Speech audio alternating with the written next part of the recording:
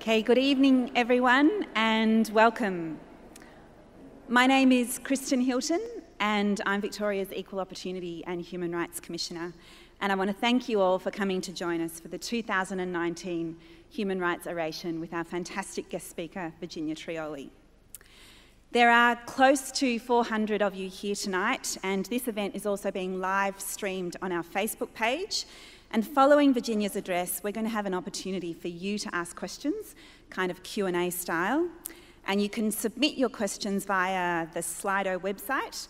You just go to the address on your screen and use the event code Oration 2019. Hopefully, there we go, the details are up there. And you can also vote for other people's questions. And if you'd like to join the conversation on social media, you can use the hashtag HRWVic2019 and tag the Commission on Twitter or Facebook. So that's the housekeeping done. And I really want to welcome you all and acknowledge that today is International Human Rights Day. It's a day when we celebrate the adoption of the Universal Declaration of Human Rights 71 years ago, which saw a coming together of people all across the world in the aftermath of the Holocaust to say never again. We must better protect the rights of all people to be free from torture, from violence and discrimination. We must enshrine in laws the right to equality, dignity, respect and freedom. We must understand that to value one another is our greatest safety. To engage in fear and contempt, that's our gravest error. And in 2019, the hope and the laws that underpin these aspirations remain as important as ever. One of the rights, to our great detriment, that has never been realised in this country is the right of Indigenous people to self-determination, to identity as a people, language and culture and territorial lands, for a rightful place and a say in the laws of this state and nation. This holds us back. It denies our past and it confounds our future, and it undermines our commitment to equality. And this must change. Today, 30 Indigenous people from across Victoria, elected to the First Peoples Assembly, met in our state parliament for the first time to discuss the treaty between the Victorian Government and Aboriginal nations. And I want to acknowledge the courage and conviction of those Assembly members, their families and their communities for bringing us to this point.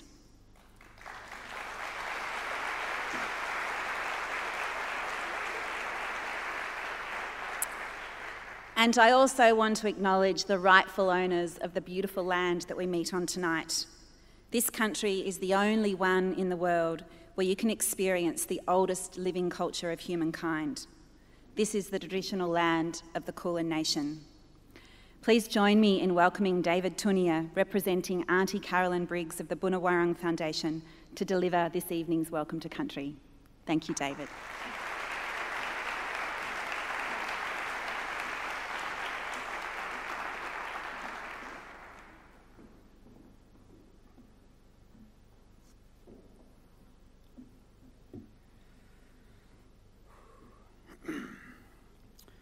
Woman Jika, I'd like to pay my respects to my ancestors, but not only my ancestors of the Bunurong, which for those who don't know, goes from the Werribee River all the way to Wilson's Prom, covers both the bays, and the Kulin Nations, which is made up of 5 different mobs. Obviously the Bunurong, the Jar Jar Rung, the Tunurong, the Wadawurrung, and of course the Wurundjeri, which makes up the Kulin Nations, which covers Central Victoria. As a descendant of Bunurong, Melbourne's first people, I'm pleased to be able to welcome you here today on behalf of Papanada Caroline Briggs. For those who don't know, Papanada means old auntie. We are especially pleased to recognise the commitment that the Victorian Equal Opportunities and Human Rights Commission has made here today in paying respects to the spirit of this land and its first people. Through this, you have shown willingness to honour sacred ground. It is important for all Victorians to understand and appreciate the history and culture of the Indigenous people of Melbourne who have played a significant role in the development of Melbourne both before and after European arrival, as it is unknown to many who live on this country. The struggles to preserve our culture began with our ancestors in the 1830s. One of the lessons we should take from these struggles was the way our elders and leaders forged alliances that led to many achievements that we take for granted today. As Australians, whilst we all have descended from different clans and different language groups and countries across the world, we can all take from these lessons. The word welcome in Bunurong is Wominjeka, and it translates to come with purpose. It is a contract between the Bunurong as the custodians of this country and yourselves to ensure our laws are adhered to and to guarantee safe passage for those who ask. According to traditions, this land has always been protected by our creator Bunjil, who travels as a wedge-tailed eagle, and by Wa, who protects the waterways and travels as a crow.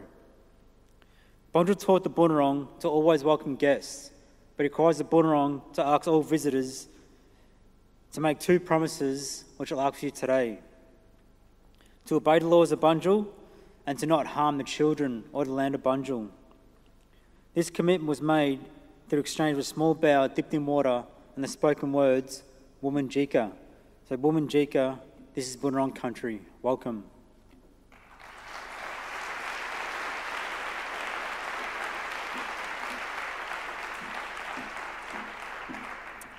Thank you, David. I'd also like to welcome special guests here this evening: Mental Health Complaints Commissioner Dr. Lynn Colson-Barr, CEO of the Australasian Fire and Emergency Service Council Stuart Ellis, Dr. Gemma Purdy, Deputy Secretary of Justice Anna Faithfull, Chair of the Commission's Board Moana Weir and her son Geordie, other board members Rebecca Dabbs, Jennifer Hubbard, the Victorian Information Commissioner Sven Blumel, and friends, advocates, staff past and present, Liberty Sanger and her baby Matilda, and family members who are here tonight as well. Human rights matter. They matter if you're a person with a disability trying to navigate the NDIS for essential support. They matter if you're a kid at school who's bullied because you're gay. They matter if you're an older person in aged care. They matter to the current population of women who are retiring with half the super of their male counterparts and are fast becoming the largest cohort of people who are at risk of homelessness. They matter to the Muslim teenager who was spat on while playing basketball and called a terrorist. They matter if you're a person with a mental illness who has to wait for months to get critical support. Because as much as we talk about, and we do see some places where there is more diversity and greater equality, each year at the Commission, we still receive thousands of complaints and reports from people of all backgrounds who don't see this diversity or feel this equality, who feel isolated and disconnected. And part of our job is to tell these stories, to understand their impact as a way of creating change. I recently watched a new TV series on SBS called Years and Years. I don't know if any of you have seen it, but it stars Emma Watson as this outrageous populist Prime Minister of a dystopian Britain. It's clearly fictional. And the show is about runaway technology, European nationalism, the failure of liberal democracy, but its overarching idea is there is a lot of crazy stuff going on. And we get told this a lot, that now is a time of phenomenal disruption. What I find it tricky to get a handle on is exactly how much is changing and how much is the appearance of change amplified through the media. Because when I think of some of the themes that our guest speaker will talk about tonight, the right to be free from sexual harassment, the rights of people with a disability, I see that in some areas the pace of change is not radically fast, it's radically slow. For a moment back in October 2017, it did feel like we were on the brink of global change. It was when the edifices propping up a few high-profile sexual predators started to shake and crumble, and women started sharing the secrets that they'd kept. Since then, sexual harassment has assumed a new prominence in public conversation. The complaints that we received, the Victorian Equal Opportunity and Human Rights Commission, have always been high in relation to sex discrimination and sexual harassment, but we're seeing an increase. And more we're working in partnership with large organisations to disrupt the structures and the foundations that have normalised sexual harassment to such an extent that it becomes part of the organisational DNA, part of the character of the organisation. And while this is happening, there's also a chorus of resistance. Hasn't it all gone too far? And I don't know about that. I do know that in workplaces across Australia today, literally hundreds of women and men suffered harassment and discrimination of some kind, which is not just unpleasant, but will make them consider whether they have to give up their jobs. And I do know that there are generations of women who have been harassed out of the workplace, denied a promotion, shamed into silence. And I think about that loss. I think about what could have been achieved. Back in 1996, Virginia Trioli had already established herself as a super clever, thoughtful and razor-sharp journalist and broadcaster. Intrigued by the way in which a complaint from 2 female students of sexual assault against the Master of Ormond College had polarised the community, she wrote a book, Generation F, a compelling analysis of the way Australia grapples with issues of gender and power. Now, a quarter of a century later, after Generation F was first published, there is a new edition, which interrogates what's changed in a quarter of a century and what hasn't. And you could read this book and feel despairing about how familiar some of it sounds, or you could take from it, like I did, a new sense of urgency and hope that we have this opportunity now with the stories and the evidence swirling around the Me Too movement, but also stories from royal commissions into disability, aged care, mental health, about structural change, about stronger accountability and greater empathy, about a proper translation of respect and safety into our laws and our systems, the way in which we interact with each other, into, as Virginia describes it in her book, into our character. I have heard her referred to as the voice of Melbourne, but her voice is very much her own. It is poetic, provocative, witty and real, and always as clear as a bell. Virginia Trioli, welcome.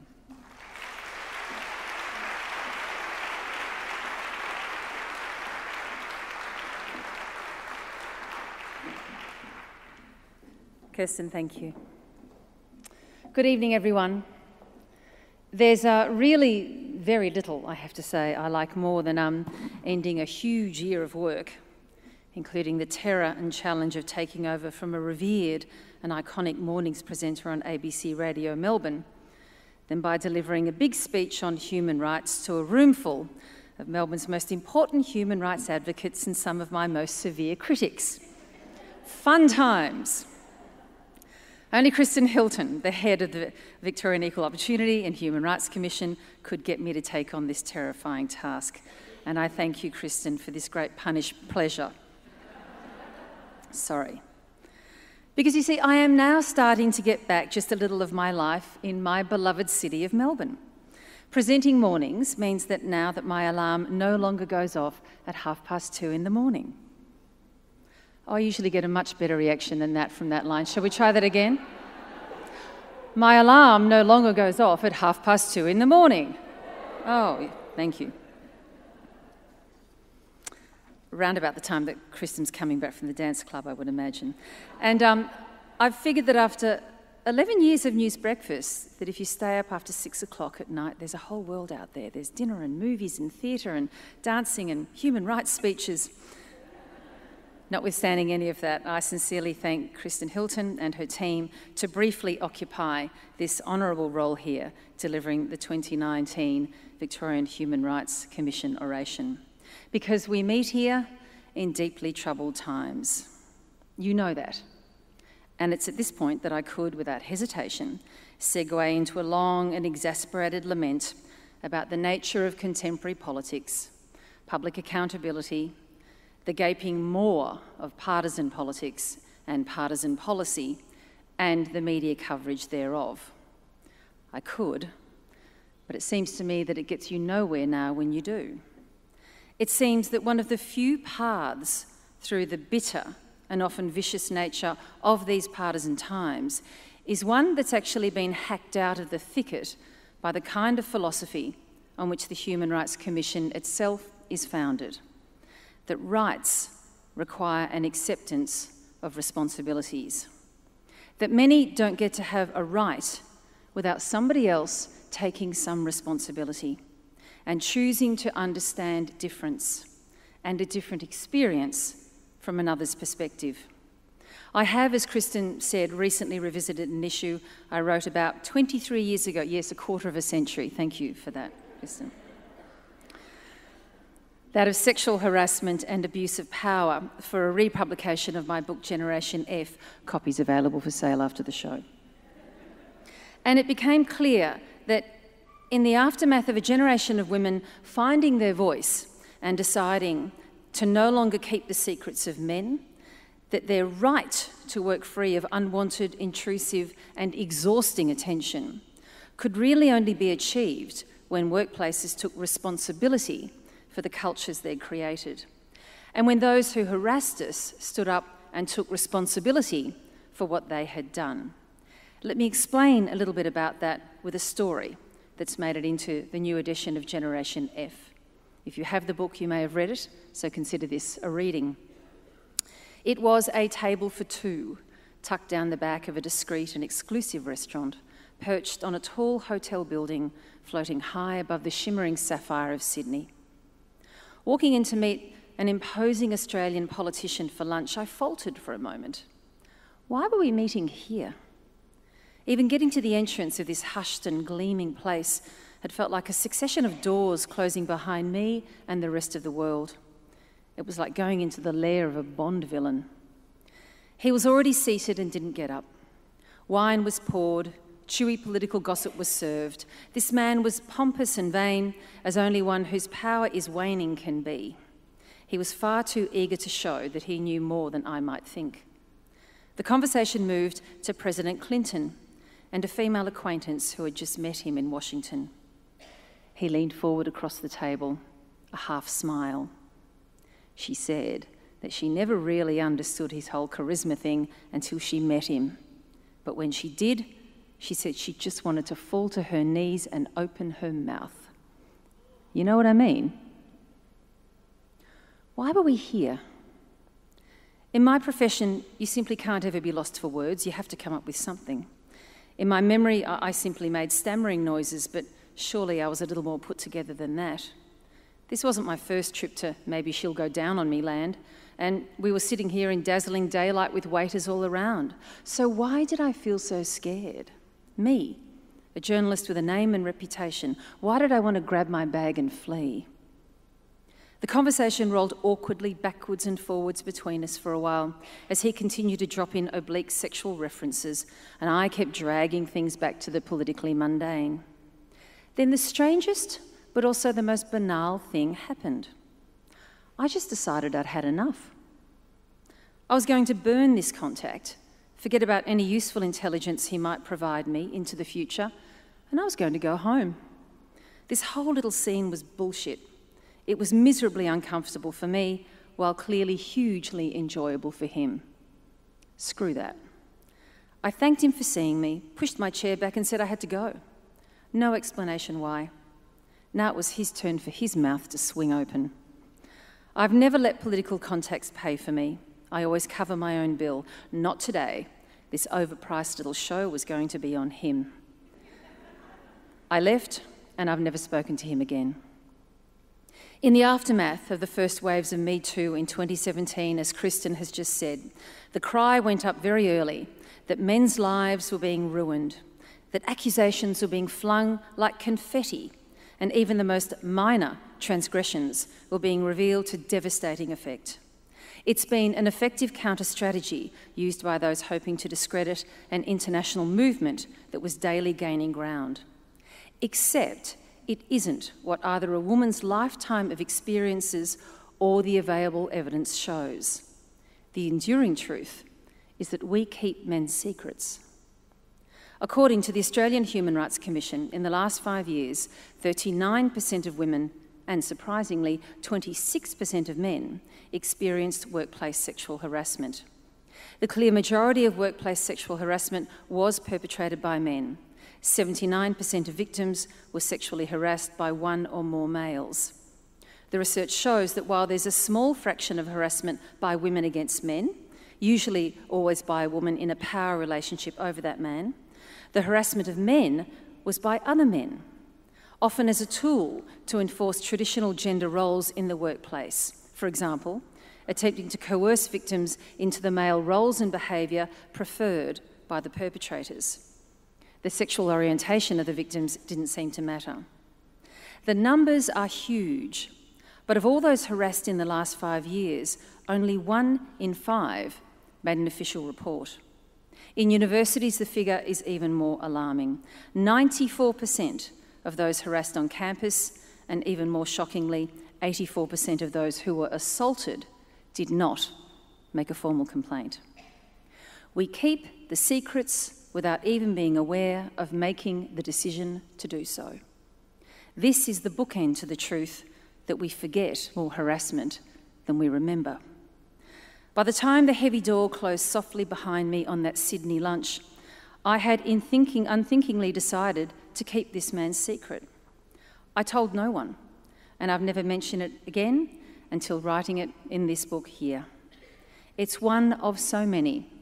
I got 1 million of them, as the comedian once said. It's just that they're not very funny. I was a very different person to the younger woman once bear-hugged to embarrassment in the Age office all those years ago, and I'm a different one again today. I'm pretty sure these days I'd tell my lunch companion that I knew exactly what he was doing, and I'd give him precisely one chance to knock it off. Or would I? A few months after I gave a widely reported speech last year about a life of working in the media, I was invited with my husband to a friend's house for dinner. In that speech, I'd told a number of Me Too stories about various men I'd worked with, including one about the senior editor who said to my manager, and I must apologise for the language here, who said to my manager when he was passionately arguing for a pay rise for me, "Are you fucking her or something?" I didn't get the pay rise, by the way, but we arrived at that dinner to be told that Mr. "Are you effing her or something" would be joining us. Now, I'd sometimes wondered if any of the blokes recognised themselves in the stories I told in that speech. One certainly didn't. He described my speech as a powerful contribution to the literature of Me Too. I remember thinking at the time, well, you'd know, mate. Was this man going to recognise the memory as one that included him? If I've forgotten more harassment than I remember, maybe he has too. We walked in. I took one look at his face and it was miserably clear. He'd read the speech all right, and he remembered too. He looked like he was going to be sick. We greeted each other warmly, and in that moment, in that extraordinary choice that I made to step forward, take his hand and receive the offered peck on the cheek, I took on a time-honoured and self-annihilating role. I was going to keep his secret. We were about to have a lovely night. The food and wine would be superb. We were all dressed up.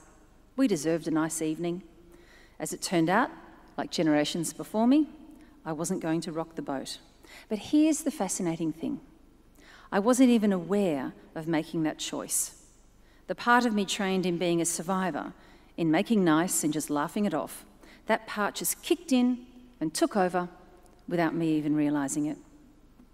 We had a lovely night. We keep men's secrets and the aching burden that comes with them, and probably always will. And this is the reality check that needs to be made against the impression that 2017 sparked a free-for-all of destructive and baseless accusations from women everywhere. The truth that has endured from before the time of the Ormond College matter is that people rarely move quickly and without hesitation to make complaints. And if ultimately they do decide to complain, then it's not without grave reflection, and often after being seriously advised against it. The figures show that women and men keep their counsel, they keep the secrets, and they have good reason to. There's a mutual correspondence between the concepts of rights and responsibilities, that I started my talk with here this evening. There is a transferal of care and even compassion that must take place for even an implicit right to become a lived reality. It's a relationship. It requires a rethink of the responsibilities that we all carry, and it requires people to acknowledge each other and to work together, and not just in harassment, and not just in sexual discrimination law, but in every aspect of life that excludes or marginalises other Australians. So many Australians, your fellow Australians. Let me share with you another example of this. I recently came across an alarming commentary on the gaping hole in the Disability Discrimination Act over the concept of reasonable adjustments. That's what they're called, that disabled employees should be able to expect in their workplace in order to do their jobs. The special equipment, the modifications, the additions that might be reasonably expected of an employer for that employee to safely and happily work there.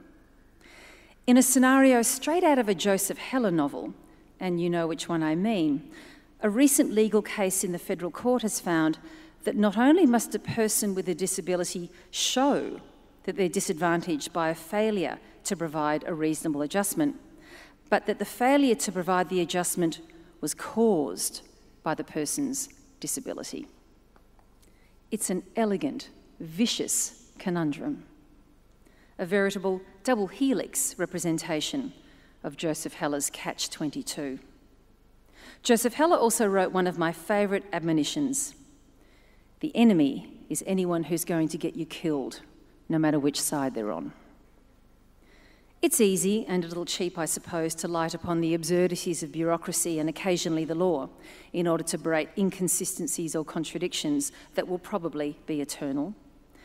But the disabled person in this scenario only gets their rights at work recognised when said workplace takes on as their responsibility the reasonable adjustments that the law requires. And when an incredibly important and longed-for scheme finally comes into effect, the NDIS that Kristen mentioned before, one designed to ensure support into the future for such Australians with disabilities, and it ends up being for so many people the equivalent of a no-win round of friendly fire, it gets a little hard to distinguish friend from foe. Let me explain. Here's a little story about the NDIS. Let me first make clear that I'm thrilled, like hundreds of thousands of others, that we finally have in this country this disability insurance scheme. And I acknowledge the happy success stories of people who have received good outcomes. And let me also acknowledge that the spiral into misery that I'm about to describe is just the kind of hole out of which many at the Commission here spend their days trying to dig people out of, so apologies if this is womansplaining. But I've recently had to navigate the eligibility requirements of the NDIS on behalf of a family member. For this young person, I'm trying to be some kind of an advocate. A brief digression. Throughout my career as a journalist, I have had many great mentors, but for true inspiration, often I've relied on the innate strength, wisdom and bravery of the immortal character created by Mark Downey on TV's Fast Forward called Gina Hardface Bitch. Do you remember her? I'm Gina Hardface Bitch, so shut up. A character so sublime, she's second only to Magda Szubanski's Chenille from Chenille's House de Beauté and Hair Removal. I know you remember her. But even with Gina on my side and my own determination, the NDIS system came close to defeating me, and that means we have a problem. So listen. I first called the NDIS to start the application process. This understandably took some time to record all of the child's details. I had to phone back a week later with some additional information, only to be told that the details had been entered incorrectly in the first instance, so we did it all again. I was told I had 28 days to gather all the medical and allied health reports needed to submit with the application, or I'd have to call back and apply for an extension of time. I said I already knew that one doctor would be away until the following month, so could I get that time extension underway now?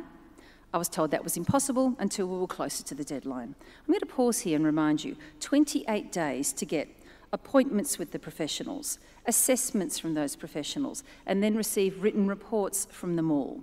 We're talking about people with whom it's well nigh impossible to get an appointment within 2 weeks of phoning. All this in only 25 days.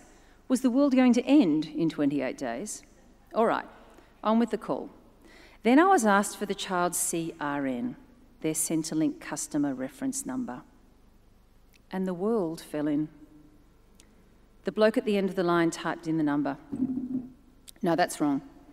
I went back to the documentation and read it out again. No, that's wrong. Try with an uppercase letter at the end. No, makes no difference. Try it again. Typing. No, it's wrong. Well, that's the number I have. Can you cross-check that with Centrelink? No, we're not allowed to talk to them. But you're entering the number into Centrelink's system. Silence. So what do? Call them and get the right number. But it's a number printed here on a document from Centrelink. Sorry, you have to call them. I didn't phone them. Wait times on that line exceed the time that it takes to make cheese. I drove to Centrelink, and a tired but very helpful woman behind the counter told me that yes, it was the right number. Okay, I said, so I think this issue should probably be solved agency to agency, given the NDIS is trying to tap into your system to verify this child. Could you please contact them and verify the number? No, we're not authorised to contact them. What if I authorise you to contact them? No. I go home and I call the NDIS. By the way, amazingly short wait times on the NDIS phone lines. I don't know why. And I tell the nice man on the end of the line the story and that the CRN I have is correct. He types it in again. No, that's the wrong number. At this point, a little ghost of Franz Kafka sticks its head around the corner of my room and pokes its tongue out at me. The enemy is anybody who's going to get you killed. There's a nice moment of solidarity in this story when the very sympathetic man on the end of the phone also realises that we seem to be stuck in an absurdist short story and suggests that we simply push ahead with the application. We'll deal with this CRN issue later. I'll spare you details of the weeks of appointments and cancellations and written reports and 2 extensions of time later. Finally, the application is lodged. A very nice and very earnest woman rings me to say the application has been received. But she has just one question. My heart starts beating very fast. What's the child's CRN? Breath steady, so very steady, I very carefully take her through the story. Well, she says, I can check the child's nationality through the Centrelink database, and that'll give us the CRN. Would you like to authorise me to do that? I'm sorry, what now? You can go into the Centrelink system. Yes, I can. Yes, I authorise it, yes. Typing. Yep, I've got the number here. I ask her to read it out and I write it down. After her very pleasant call, I compare her number with the number that I've been reading out to these services for the last 3 months. It's exactly the same. In this job of journalist that I've been privileged to hold for almost 30 years, any number of these bureaucratic nightmares have come my way, and it's in equal parts satisfying and galling to see how the roadblocks quickly vanish, or the obfuscation stops the moment Fairfax or News Limited or the ABC is on the line. But I was just me in these exchanges. No fierce and forensic questioning here. Not much Gina hard-faced bitch either, actually. You don't let her out in the Centrelink office, I tell you. Just the barely contained panic of the ordinary citizen, pretty powerless to stop the whole thing from just slipping away. Now, replace me in this story with someone with very little English. Replace me in this story with the very disability we were trying to get some support for. Replace me with the person who has limited speech or hearing, or who comes from remote Australia with limited communication, or with someone who has fetal alcohol spectrum disorder. Replace me in the line at Centrelink with an adult autistic who struggles with self-regulation and who loses it at that tired but nice woman at the front desk. Now our autistic friend is in trouble, and her application becomes a distant second to dealing with the police, who have just been called in to deal with her. We have created a marvellous system, a much-needed system, and while the variations in the scheme between those who get support and packages and those who get little and those who get none are still too many, at least we have a bipartisan undertaking to fund the NDIS into the future. But the best of intentions evaporate like New Year's Eve resolutions when they're let down by the machine constructed to enact them. It was instructive that every person I encountered in this process was hardworking, helpful, cheery, and kind. I had to confront their system every few weeks with one of my dread calls. They had to deal with it daily, and their optimism and their energy put me to shame. In a way, I had to make the reasonable adjustments here, as someone in the powerful position of understanding the bureaucracy and having the language and the skills to navigate it, possessing an armoury of interrogation skills, and hell, probably even somewhere having a phone number to some boffin, a pin that I could pull in extremis that I could call if I really needed to. I was no rube here. It required me, the able, privileged and powerful, to adjust my thinking, my approach, and frankly, to self-regulate. It's both an aside and I think increasingly central to our social reality that those who are most able to make the reasonable adjustments in our society, me, you, are the ones least required to do so. And that seems to me bitterly unfair. Rights and responsibilities. I'm tonight in a room full of warriors for the cause of reasonable adjustments, access, equity, representation, justice. Those making constant readjustments of society towards fairness and towards inclusion, and I am overwhelmed by the work that you do. Your work is made that much harder by what I'm confronted with on a daily basis in my work, with the intransigence and the ideological partisanship bordering on bloody mindedness of policymakers, by the oft-times vicious and unyielding rhetoric of those who have made it their life's work to foment fear, resentment and disbelief about important institutions represented here tonight, such as the government, the courts, public servants, teachers, the Human Rights Commission. These blowhards are now seeing that payoff in a retreat from trust that is genuinely frightening in how quickly it has divided this country. It's going to take many people, many groups, a hell of a lot of work to restore trust that's fundamental to a functioning democracy, including a transparent, accountable and disinterested press, and we have a fair bit of house cleaning of our own to do there. But as Tommy Lee Jones says in Men in Black, a movie that's not quoted often enough in my view, while people may be panicky, dangerous animals, a person is smart. Speak to even the most alarmed and panicked Australian as an individual, as I get to do on ABC Radio, or as I got to do for 11 years on News Breakfast, or in the brilliant forum that is Q&A, and their humanity and their desire to be included and to connect becomes very quickly clear. It's a shared humanity that even the most disenfranchised instinctively want to embrace. Fear and mistrust is simply the cloud that's rushed in to fill the anxious void. The enduring work that those working in human rights and anti-discrimination law do connects on a very real, very intimate level with the lived experience of Australians, and it is genuinely life-changing stuff. It defends and preserves rights at a time when there are those who really seem to take pleasure in their destruction. The enemy is anybody who's going to get you killed. I refuse to believe that we can't come back together as a community despite the feverish attempts to divide us. And I know that when people can clearly understand the experience of another, as my broad radio community shows every day, understanding can be as deep as it is swift. The dance of rights and responsibilities merged as one in a flash of compassion. It's the most important work of all, the struggle to adjust a complicated world, to acknowledge and to include all of us. More strength to your arm. Go well.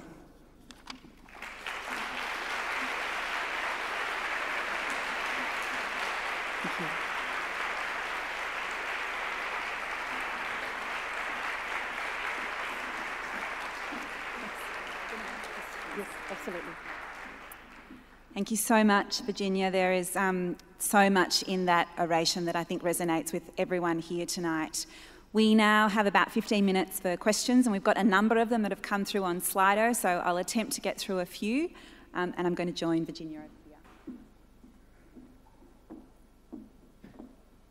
Are we? Great. I think so, yes. So this is a bit of a reverse role for you. I hate that. Usually you would be the one asking the questions. Absolutely. I'm going to start, and I wanted to ask you about what has been the difference from being on TV, where you don't get the sort of audience participation or the talkback participation that you do on morning radio, and how have you adjusted to that? Well, that connection and that intimacy's just been fantastic. So it is rather like being in a very large room, a very, very big room into which people are coming and going the entire time. And that's just been an absolute joy. The best stories come from you. The best stories come from the listening community, not from the dreary politicians to whom I have to speak from time to time. So I would urge you to share whatever you think matters to your community with me, and we'll do our absolute best to cover it on the program. But that's been a really great change. A challenge has been that for 11 years now, I've been in a very visually performing environment, and I found myself sort of, mugging for the camera, and there was no camera in the room, and I realised that I had to do it all with my voice. So that's been a big challenge. And no one does my hair anymore of a morning. It's the saddest thing of all. Used to leave work at 10 a.m. with perfect hair. Not anymore.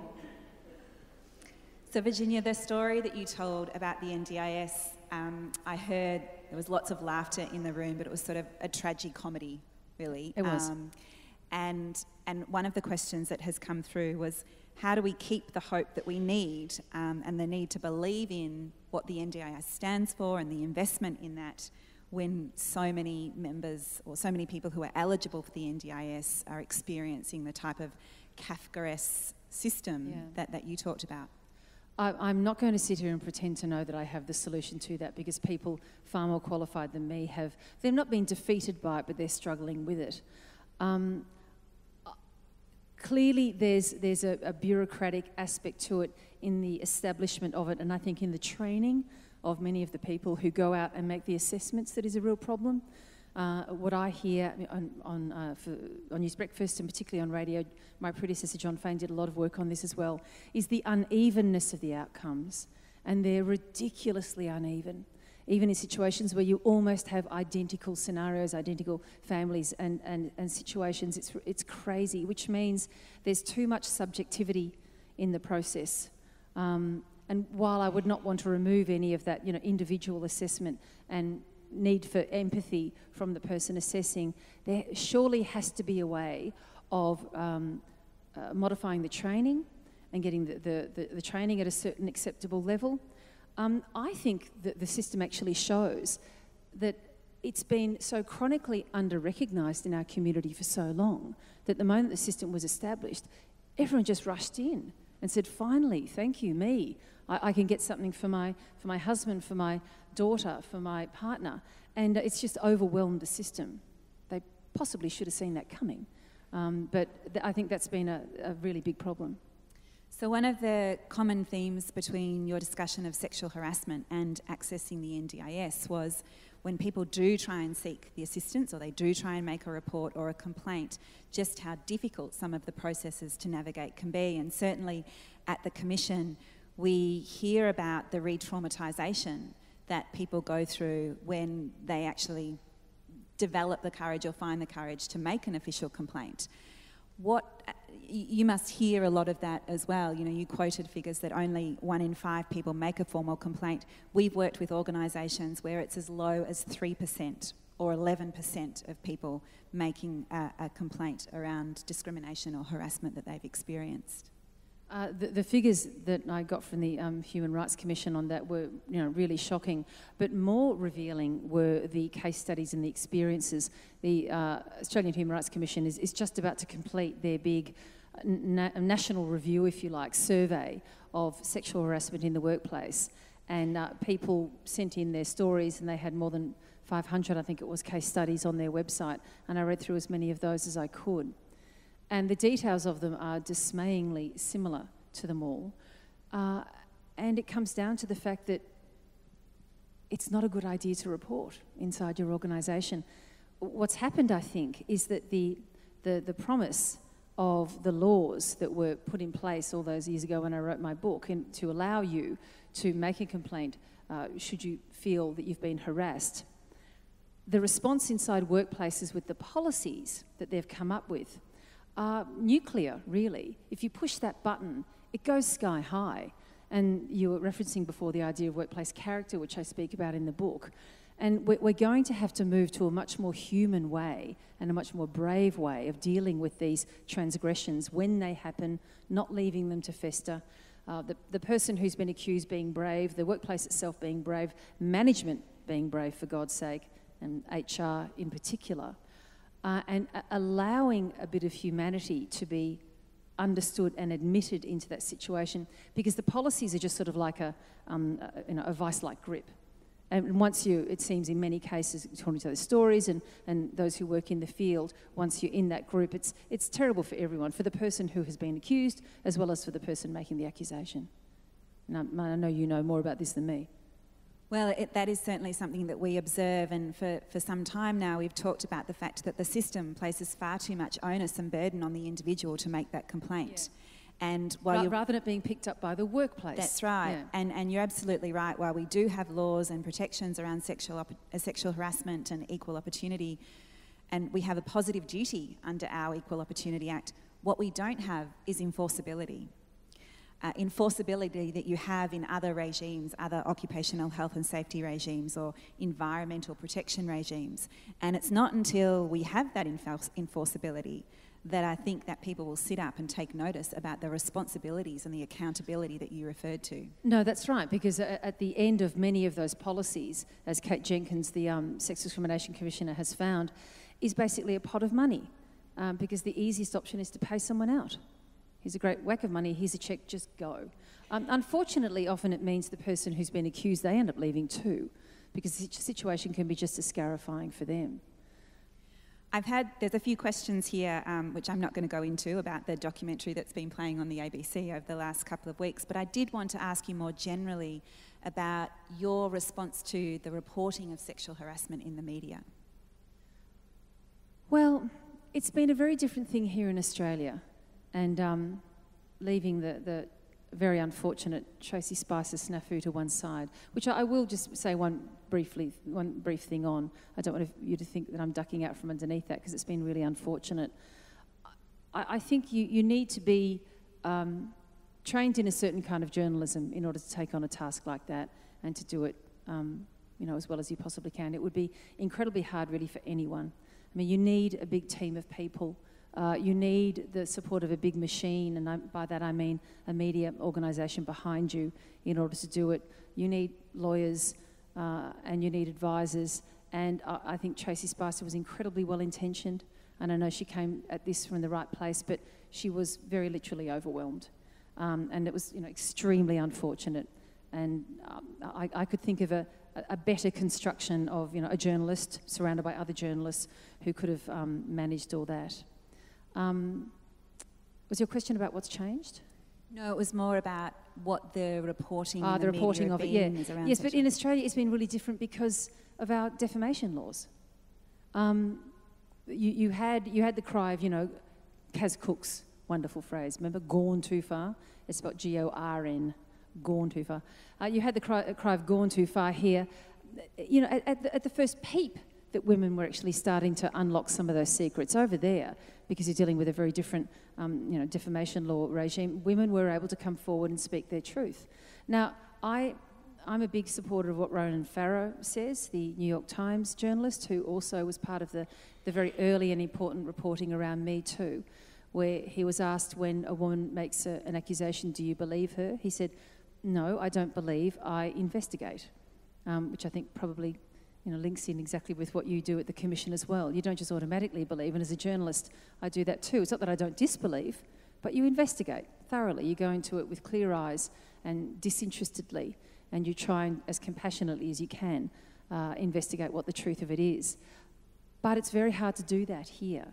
And And what I think was really galling to me about what I've seen as a big backlash and overreaction to the very, very little reporting around so-called Me Too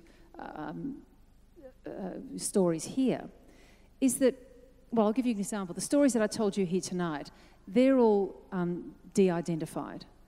I mean, I've made slight little changes and modifications. I've sent them off to my lawyer, one of the best defamation lawyers in town, and he's gone over it with a fine-tooth comb and come back and said, yeah, Virginia, they're fine. Now, why have I done that? Why am I still keeping men's secrets? Because if I don't, it becomes my problem all over again. I didn't ask for the harassment. I didn't ask for any of that stuff to take place. It was bad enough in the first place. But if I stand up and name names and call people out, then all of a sudden it's mine to justify, and it's mine to stand up, and it's mine to prove, and it's mine then to explain away how I could possibly do that to a man who's now lost his career or lost his wife or lost his public standing. The harassment becomes your problem over and over and over again. And I think that's what is most frustrating about the backlash against the paucity of Me Too reporting that's been here in Australia. Are you hopeful about what might change as a result of the movement? I am still, because there is something about a tidal wave. There is something about a wave that builds and the energy that it brings that at a certain point is unstoppable. And I do feel that women are remembering now what they've forgotten, and that for reasons that matter to them, either claiming their lives back or feeling a sense of vindication, or even just wanting to warn other people of the situation. And in saying women, I'm always happy to acknowledge, as I did up there in my speech, that men are harassed too in complex ways. As that continues, and you can't sort of put that back in the box, you know, that can't be locked away again. And I think it takes time. I don't think it's easy, just, you know, this movement explodes and all of a sudden you can easily knock away the hand of someone who is in a direct position of power to you. That is never an easy thing to do. When people say to us, oh, why didn't you just punch him in the nose? Seriously? Are you actually advising me to assault someone? What, then I get charged with assault? I don't think so. And it ain't that easy to punch someone in the nose. It's not a choice I'd ever make. So I think that's going to be harder and harder to keep down. And one of the things that we see is, while we talk about instances of discrimination or harassment as occurring against the individual, what we also see is the rippling impact that has on their partners, on their husbands, on their children, on their family and friends. So this reverberates out across society and across families and across relationships. It really does. The speech that I spoke about in the talk that I gave tonight was a speech that I gave at the Women in Media Conference in Brisbane, which is held every year. And if you work anywhere near the industries of media or communications, I would urge you to go. It's a really brilliant conference. And each year, one of the best-known media lawyers in the country goes to that event, and he does the same session every single year. And it's a session about what do you do if you're being harassed at work, bullied at work, discrimination against at work.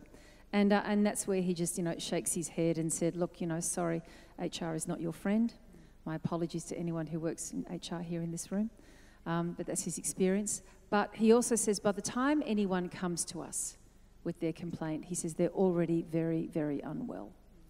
They're already developed a number of anxiety conditions and physical conditions as well. And as you say, that unwellness spreads around to their circle, to their children, to their family. They're not working effectively. And it sometimes really is, it seems to me, a real failure of our common humanity that we just, some of us, refuse to acknowledge that something that seems minor to us might really badly affect someone and affect them for all time. You know, God, it was just a shoulder massage. You know, what are you carrying on about? But when it was something that was uninvited and unwanted, when it was by someone who alarms you or frightens you, or someone who, you know, writes your paycheck, when you raised it and you're fobbed off and told that you're lying, that you're making it up or you're exaggerating, I don't think it takes much imagination to feel how that just, the injustice of that just burns inside you. And, you know, the victim, the attacker finds the victim as he finds her. So if it's someone who is prone to that anxiety and who is likely to go down that path, it can be a shocking thing. This is the last question for the evening. We're going to let everyone file out into a lovely Melbourne evening. Although I'm happy to sign books if you'd like me to. Of course, signing the books, everyone buy the book. And on that note, actually, the question is, what is on your Christmas reading list? You referenced a few classics there, Kafka, Joseph Heller. There's no Kafka there. Well, so it's not my Christmas reading list, it's my pile of shame, which is by my bed and which gets bigger and sort of bigger, every month. I'll make an admission here, and on my reading list are all the books that I sort of skim read in order to interview the authors on television and on air. That bit, where it fell open, the end, the beginning, couple of moments. So I'm not naming any names for fear of offending any of them, but all of those books were fabulous, and now they deserve my complete attention, which I will give to them. Everyone, can you join me in thanking Virginia Trioli.